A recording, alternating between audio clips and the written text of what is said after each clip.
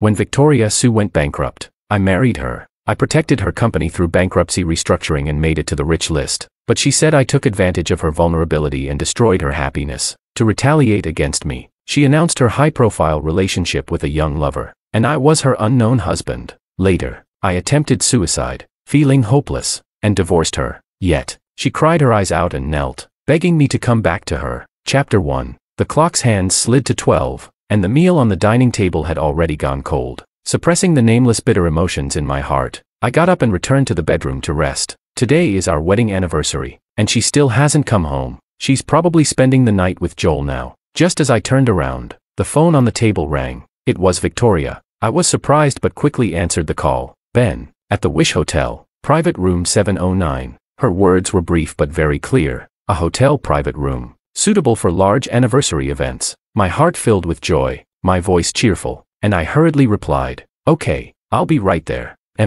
Chapter 2. Pushing open the private room door, I was stunned. I stared blankly at the noisy crowd and the banner in the room. The banner read in bold letters, "Congratulations Joel for getting into a university for graduate school."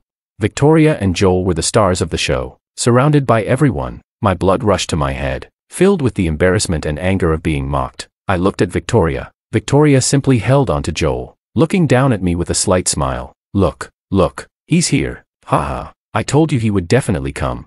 Such a simp. Haha, she already has a boyfriend and he's still simping. A simp who ends up with nothing. Ha ha ha. The attendees were my classmates, a group of petty people who delighted in revealing others' wounds. I slammed the door and was about to leave the room, but I found the door had been locked. Seeing I wanted to leave, the group started to hold me back with ill intentions. "Don't go, you're already here. Bro, we were just joking. You took it seriously.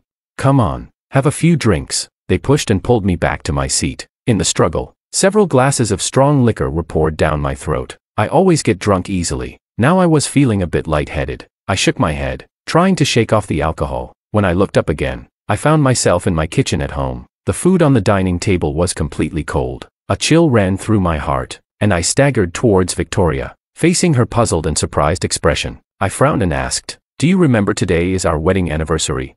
As I said this, my grievances surged up. I pointed at the cold meal and said with great resentment, "I spent a long time learning to cook this, and it got cold waiting for you." Victoria's surprise turned into a playful smile. I frowned, not understanding why she was laughing. The next moment, a cup of cold water splashed on my face. The dining table, food, clock, all the scenes from home collapsed quickly. The banner, the noisy laughter, the furious Joel. These real scenes reminded me that I was still in the private room. Joel splashed another cup of cold water on me. The water flowed down my neck to my chest and back, matching my dazed and shocked expression, making me look extremely pathetic. "Benjamin, stay away from Vicky," Joel said coldly. "If you keep imagining things about a woman who doesn't belong to you, I'll teach you a harsh lesson." Everyone burst into laughter. Such a simp, even fantasizing about marrying her. I wanted to flee, but was held down in my seat, unable to move. "Why are you in such a hurry to leave? We haven't had enough fun yet." Leaving, that would be disrespectful to us. I sat in the corner, praying for the party to end quickly. The group started playing Truth or Dare. Laughter and screams echoed from time to time. This time, Victoria was chosen, and her dare was to kiss a man present. My heart suddenly twisted in pain. I didn't want to see her kiss Joel. That would be like an execution for me. I kept my head down, not wanting to see, but the imagined cheers and applause didn't happen. The room fell into an eerie silence. A shadow loomed over me. "How can you kiss with your head down?" I looked up suddenly, only to see Victoria looking at me with a mocking expression. She lifted my face, whispered in my ear so only the two of us could hear, "Wedding anniversary. Make it up to you." Her intoxicating scent disturbed my already foggy mind, and I looked up, waiting for that fragrant kiss. "Ha!" A sneer. Victoria threw away my hand and walked away with a light laugh. She turned around and passionately kissed Joel, who fell into her embrace. I couldn't bear it anymore, kicked open the door, and fled in disarray. Chapter 3. I think there was a time when Victoria and I were in love. We met at a campus dance. Our waltz steps were perfectly synchronized, just the two of us. After the dance, she hid in my arms, laughing heartily, pure and lively, stirring my heart. I noticed her. Later, we unexpectedly met again at an internal business meeting. We suddenly realized that the other person was the rumored heir who had just returned to the country. I was the heir of the Song family, and she was the heir of the Sue family. We were a perfect match, born for each other. Later, I began to pursue her. Her responses became more and more enthusiastic. We ate together, went shopping, exchanged gifts, and spent the whole day together on Valentine's Day. Everyone thought we would end up together, and so did I. So, on the day Victoria went bankrupt, I presented her with a contract and a list of assets, telling her that marrying me was her best option. I protected her company through bankruptcy restructuring. She stared at the thick contract for a long time. In the end, she signed countless times with trembling hands, her eyes red, cursing me, taking advantage of the situation, seizing power. Is this fun for you, Benjamin? On our wedding day, she told me expressionlessly that she didn't love me and that our marriage was just an alliance, each playing their own game. She suppressed the news of our marriage, but the next day, she publicly showed her love for Joel. I told myself it was okay, that once she had enough fun, she would come back. Chapter 4. A small cry woke me up. Wait, why is it a woman's voice?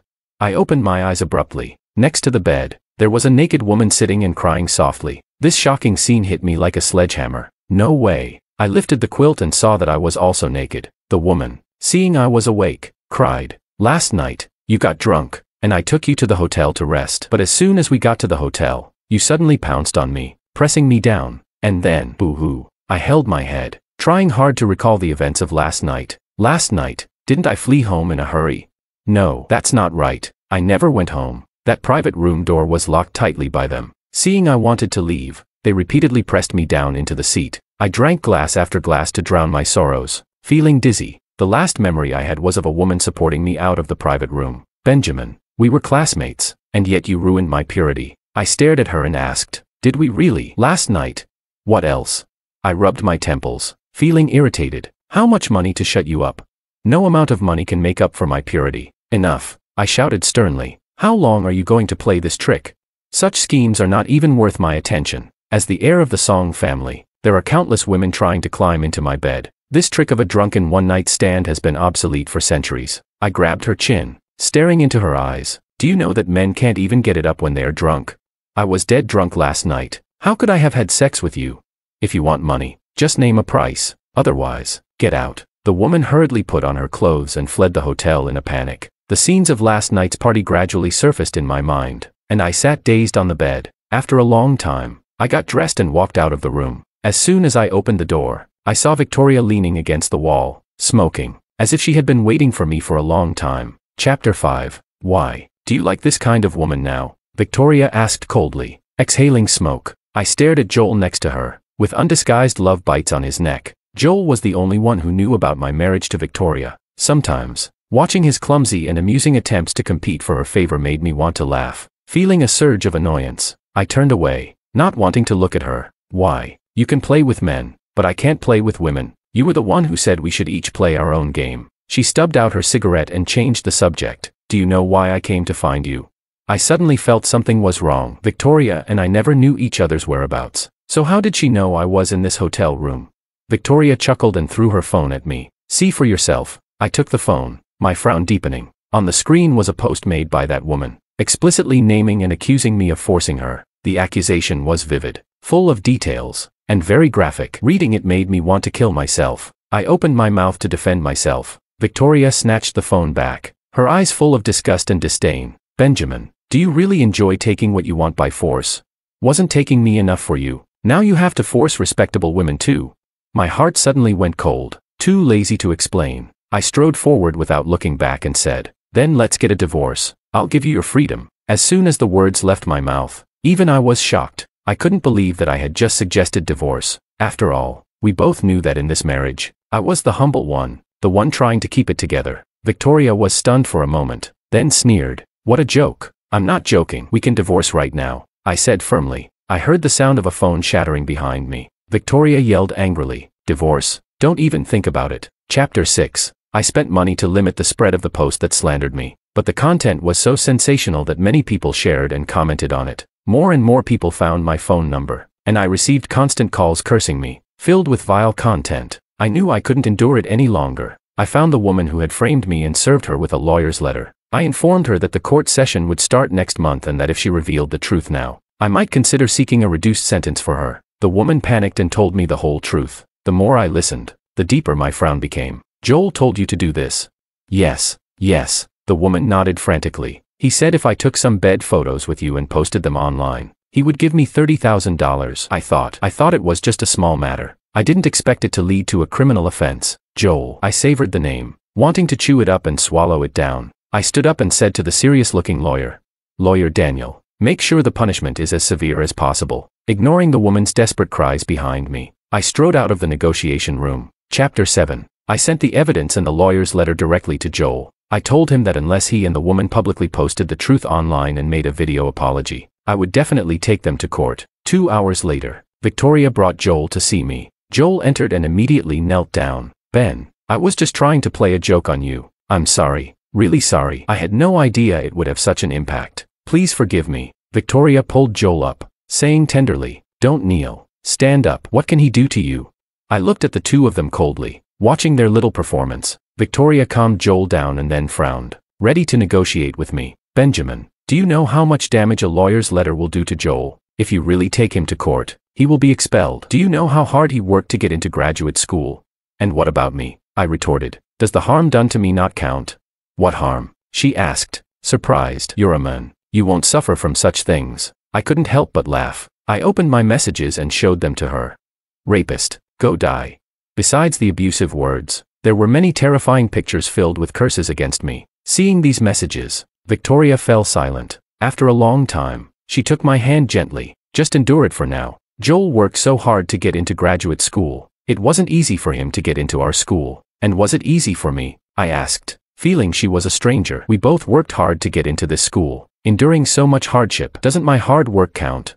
I took out my phone and enlarged a photo to show her. Because of my reputation as a rapist, I was expelled. Victoria's face showed some hesitation. She gripped my hand tightly, forcing a smile. "Ben, it doesn't matter if you're expelled. You're the heir of the Song family, with your own company and wealth. Even without this degree, you'll still be successful." But Joel came from a poor background. "Without this degree, he will have nothing." I raised my hand to stop her. "What does his misfortune have to do with me?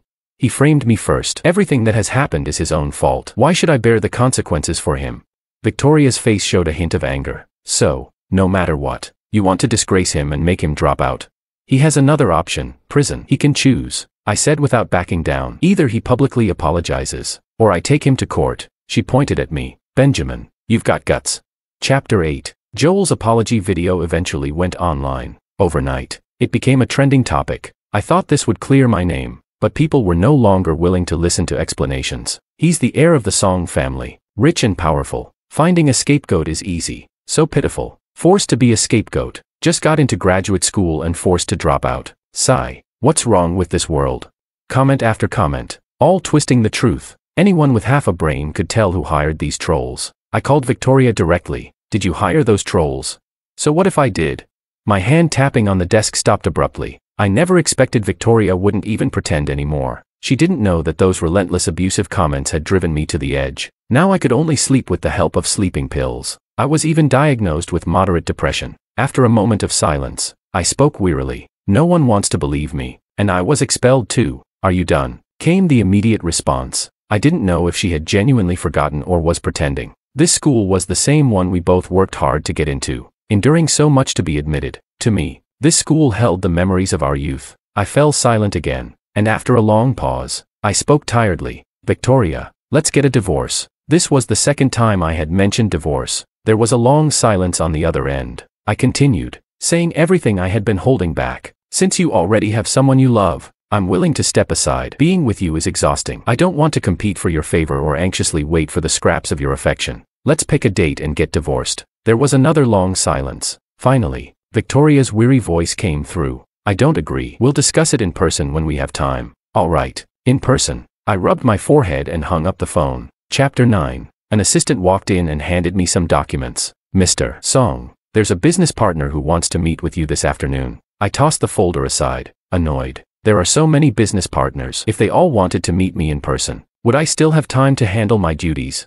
The assistant awkwardly replied. This business partner brought a large overseas deal worth $5 billion.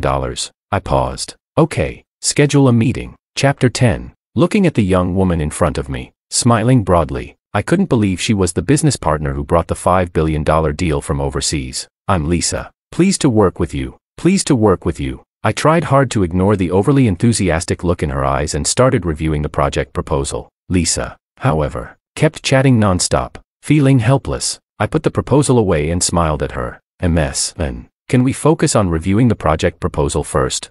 She tilted her head, showing a disappointed yet hopeful expression. Mr. Song, you really are forgetful. Ah, have you forgotten me so quickly? I frowned, confused. Do we know each other? She sighed, took out a little bunny keychain from her bag, and waved it in front of me. Does this remind you of anything? I stared at the bunny, racking my brains, but came up with nothing. She sighed heavily. It's been 5 years, but I still remember. 5 years ago, we met at a matchmaking event. I liked you a lot. And then, a blush rose on her face. Then, you rejected me. You said you already had someone you liked. I cried. And you gave me this little keychain to cheer me up. She put the bunny keychain back into her bag as if it were a treasure. I smiled helplessly. 5 years ago. That's indeed a long time ago. Not for me. My feelings haven't changed in 5 years. I like you, and I'm going to pursue you again. Her words shocked everyone. I hurriedly covered her mouth. What are you talking about? She cheerfully removed my hand. I haven't forgotten you in 5 years. I came back to find you. Since you don't have a girlfriend, I'm going to pursue you. I smiled helplessly. You've got it all wrong. I'm already married. What? Her mouth dropped open in shock. I smiled and asked, why would you think I don't have a girlfriend? She fumbled and nervously explained. People in love have a certain sweet aura around them, and there are many little details. She said a lot, but I zoned out. No wonder no one ever thought Victoria and I were a couple despite being secretly married. Maybe my smile was too bitter, and Lisa stopped her incessant talking, embarrassed. Are you okay? I came back to my senses, looked up at her, and smiled slightly. I'm fine. Let's talk about the contract. Chapter 11. Victoria came home reeking of alcohol. I helped her onto the sofa and covered her with a blanket. Lie down first. I'll go make some hangover soup. As I turned, a hand suddenly gripped my sleeve tightly. Ben, we won't divorce. Her drunken voice was full of grievance and coquettishness. I stopped in my tracks. Drunk. Her body was soft and boneless. She clung to my stiff body, her breath reeking of alcohol. Ben, we won't divorce. We'll stay together. Ben, Ben. She called my name over and over, full of dependence and affection. I sat by her side, gently stroking the hair on her forehead. Vicky, why don't we divorce? You don't like me, and you have Joel now. I'm just your unknown husband. Divorcing me won't cause you any loss. Her heavy breathing stopped abruptly. I sighed softly and stood up. You haven't been drunk for too long. Your acting isn't convincing. When you're drunk, you only hold my face and kiss me. You don't speak logically. And this time, your divorce talk is too careless. Her hand gripping my sleeve tightened suddenly. I took off my shirt and covered her with it. If you still want to keep acting, then sleep well. Heh, she sneered, her face turning ashen as she sat up. Benjamin, I won't divorce you. Why? I asked, puzzled. Benjamin, because I want you to be miserable forever. I want to use marriage to lock you away from any chance of happiness. I laughed, pulling a cigarette from under the sofa and lighting it. You play with men. I play with women. How can marriage restrict me? She patted my face and said, because I am your unforgettable first love. Even if I am moldy and rusty, I am still your unforgettable first love. I held her hand. If I remember correctly, I am also your first love and your unforgettable first love. You can cheat, but I can't. She was speechless for a moment. I smiled. Let's divorce. I'll give you a huge divorce settlement. You can live comfortably with that money. Benjamin. She was furious, knocking a wine glass off the table and grabbing my collar, shouting, money, money. Is everything money to you? Is it all about benefits? You married me for shares and now want to divorce me for benefits. Why are you always so rational? Can't you sweet talk me like other men? Are you crazy? I pushed her away. You're simply unreasonable. Get out. Victoria spat out the words through gritted teeth, pointing to the door. I grabbed my coat and opened the door. A body suddenly lunged into my arms. Chapter 12. Lisa scratched her head and laughed. Seems like I came at a bad time. I pushed her away and strode toward the elevator. Eavesdropping isn't a good habit. Misunderstanding. Misunderstanding, she explained, pulling out a stack of documents and handing them to me. This contract is urgent, so I had to bring it to your home. I took it, opened the folder, and began to read carefully. These figures, Ben. Lisa interrupted. I plan to pursue you again. She looked at me, her eyes full of determination. I'll wait for you to divorce, then I'll pursue you. I won't give up like I did 5 years ago. Feeling helpless, I lifted the folder and patted her head, joking. All right, young lady, I'll wait for you to pursue me. She chuckled. A cold, abrupt voice echoed in the empty stairwell. Benjamin, so this is why you want a divorce. Victoria stood with her arms crossed, staring at me darkly, her eyes shifting between Lisa and me. If this is why you want a divorce, then I disagree even more. She stepped forward, looking down at Lisa coldly. Little girl, rushing to be a mistress, don't you have any shame? Lisa retorted immediately. You, a cheater. are worse than a mistress. Seeing the two about to argue, I quickly pushed Lisa into the elevator and pressed the down button. Victoria grabbed me, stood on tiptoe to grip my collar, and asked angrily, "Cheating? Get lost." I pushed her away, straightening my disheveled collar, equally angry. "What right do you have to say that to me? Damn it, Benjamin, you have a wife." "Victoria, did you ever think about having a husband when you were with Joel?" I was so angry I was shaking. "You cheating is justified, but if I do it, it's outrageous. You're so hypocritical. I am innocent with Joel." This made me laugh. So many blatant love declarations on social media, kissing in public, that's called innocence. I was too lazy to argue with her and turned to leave. As I turned, Joel stood there, tears streaming down his face, looking at Victoria in disbelief. I sneered, "Such innocence indeed." Chapter 13. I insisted on divorcing Victoria, but she stubbornly refused, leaving me frustrated and exhausted. "Victoria, what will it take for you to agree to a divorce?" "Unless you die." A cold voice came from the other end of the line, followed by the beeping of a hang-up. I sighed lightly and had just put down the phone when another call came in. "Hello, Benjamin. Is this Mr. Benjamin? This is a City First hospital. Please come quickly." Mom, Dad. I cried hysterically, clinging to the coffin, not letting anyone approach. "Mr. Song, let go. If we don't bury them soon, we'll miss the auspicious time." "No, I won't." I clung to the edge of the coffin, refusing to let go. Suddenly, a sharp pain shot through my arm, and my consciousness slipped into darkness. "The sedative has taken effect. Take Mr. Song to the hospital. Hurry and bury Mr. and Mrs. Song." My depression worsened. I could barely distinguish between reality and fantasy. In a daze, I seemed to see my parents standing in front of me again. "Mom, Dad, you're back," I sniffed, feeling pitiful. "Ben, don't be afraid. Mom and Dad will always be with you, but I can no longer feel your presence." I grabbed their clothes, the remaining scent almost gone. "Ben, remember the jade pendant Mom gave you? It's our family heirloom. Do you still have it?" I remember. I nodded frantically, like an obedient child. "With it, Mom and Dad will always be by your side." "Okay, I will find it." Chapter 14. In my memory, that jade pendant was placed in the bedside drawer at home. I returned home from the hospital and opened the door. In the living room, Joel was kneeling in front of Victoria. "Sister Vicky, I don't want to break up. I'm willing to do anything as long as we don't break up." Victoria impatiently handed him a contract. "Breakup fee, $5 million. Sign it." "No, I don't want it. Ignoring their melodramatic scene, I went to search the house. I turned the place upside down but couldn't find it anywhere. "Ben, what exactly are you looking for?" "The jade pendant. My family heirloom jade pendant." Victoria frowned. "The pure white bodhisattva one." I reached out. "Yes, that one. Give it to me." She lowered her head, not looking at me, and asked, "Is it very important?" I replied irritably, "Yes, it's important. Give it to me." Victoria came forward and hugged me. A very bad thought flashed through my mind. I started trembling all over. "Ben, I'll find the best jade carver to make an identical one for you." I pushed her away, trembling, trying to suppress my breakdown. "Victoria, what do you mean?" She looked up, her eyes filled with guilt and caution. "Ben, that jade pendant was lost a month ago. Joel said he liked it, so I gave it to him. Later, he lost it. I really didn't know it was so important to you." Slap. A crisp slap echoed. Victoria's eyes were full of shock. My hand trembled as I slowly approached her neck. I imagined gripping her neck, tightening and tightening. "Victoria, how could it not be important? I told you personally at our wedding that it was a family heirloom. I always kept it in the deepest part of the drawer. How did Joel see it?"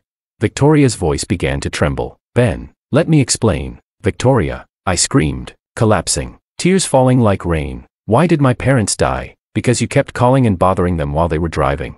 If you didn't want a divorce, you should have come to me. Why bother them, trying to persuade me not to divorce?"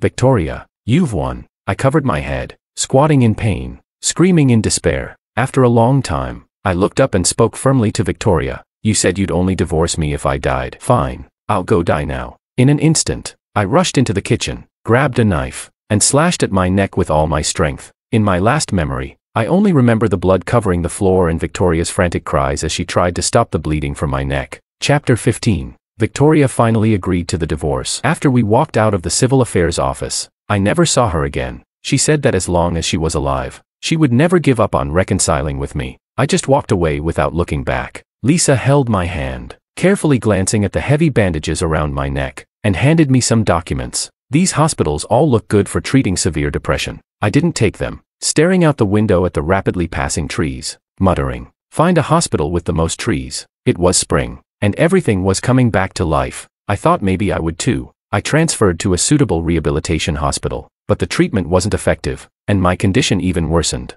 Lisa began to doubt the hospital's competence and arranged for me to be transferred again. She pushed me through the lush garden, excitedly making plans for our recovery trip. I looked up, smiling at the young girl who stayed by my side. Lisa. My voice got stuck in my throat. I saw a fleeting figure among the trees, and I froze. What's wrong? She asked, puzzled. I shook my head. Nothing. Maybe I just so wrong. Oh. She kept pushing me forward without stopping. The gate was getting closer and closer. Stop.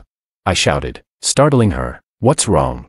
I grabbed her hand, hurriedly saying, I think I saw Joel. Joel? She asked, confused. I nodded. She laughed, with a hint of cruelty. I'll have someone check right away. If it's really him, then things will get interesting. Chapter 16. After spending a long time with Lisa, I discovered that her personality wasn't as simple as it seemed. She was very cheerful, especially towards me, but in business, she was ruthless. She didn't hesitate to use underhanded tactics when necessary. Just like now, in front of me were two people tied up and covered in blood. Ben. One is Joel, the other is his sister. They're twins. The person you saw in the hospital was his sister. She removed the gag from the person on the left and handed it to me. That person gasped for air, screaming. It was Joel. Joel made me do it. He said if I changed your medication dosage, you'd never get better. I personally pulled the gag out of Joel's mouth and asked softly, Joel, we have no enmity. Why are you doing this to me? Joel struggled like a fish out of water. Because I hate you. I hate that Vicky loves you. From the beginning, she's only seen me as a substitute, a tool to annoy you. I was so happy when you two divorced. I would never let you recover and rekindle your relationship with her. I gagged him again and remained silent for a long time. There's no chance for us. I stood up and walked out of the interrogation room, saying to Lisa, hand them over to Victoria. She'll know what to do. Lisa grabbed my hand, her eyes showing a hint of panic. Are you going to forgive her? I smiled, lightly brushing her cute nose with my pinky. Young lady, you think too much. She was still flustered. Come abroad with me for treatment. Leave her completely behind. I smiled helplessly, stepping forward to hug her. Don't be jealous. Aren't we a couple? We need to give each other a sense of security. So, I'm willing to go abroad with you. Deal. Deal. Chapter 17. The plane slowly descended, and the high-rise buildings of a city gradually appeared on the horizon. After 5 years, I had returned. Lisa sat next to me, angrily flipping through a magazine. What the heck? Now they're writing about deep love. I rubbed her head, laughing. Why are you angry when I'm not? Let me read you what these marketing accounts are saying. Miss Sue kneels in public to beg for forgiveness. Who is the person she's begging? Miss Sue holds a press conference, revealing shocking secrets of the rehabilitation center. Victoria, heiress of the Sue family, with a net worth of tens of millions, still unmarried. What secrets is she hiding? I laughed out loud at her tone, leaning over to look at the so-called shocking secrets. The 10-page article, tens of thousands of words long, detailed the love-hate relationship between Victoria and me. After I left the country, Victoria went crazy, kneeling in public to beg me to come back. She even sent Joel to a mental hospital where he was tortured day and night. Upon learning that I was returning, she prepared meticulously to welcome her ex-husband. I raised an eyebrow, finding it amusing. Lisa tightly held my hand, saying, do they think I'm dead, ignoring the real wife?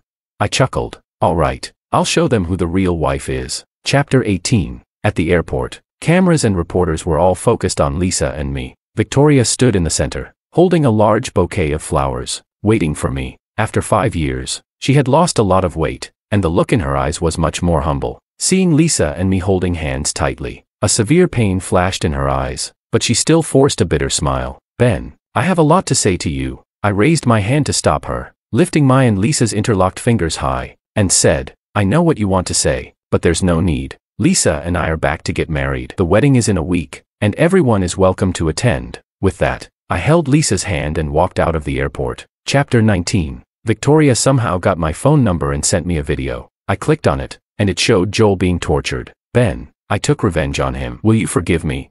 I shook my head and sighed softly. Perhaps. In this relationship, no one was completely right or wrong. I handed her an electronic invitation and said, you're welcome to attend my wedding. Then I blocked her number. Chapter 20. Victoria died, committed suicide. She died the day after my wedding. She attended the wedding, but only watched from a corner, alone and lonely. I didn't see her at the wedding. I only found out from the media reports afterward. She died, and I didn't feel any sadness. I truly, no longer loved her at all.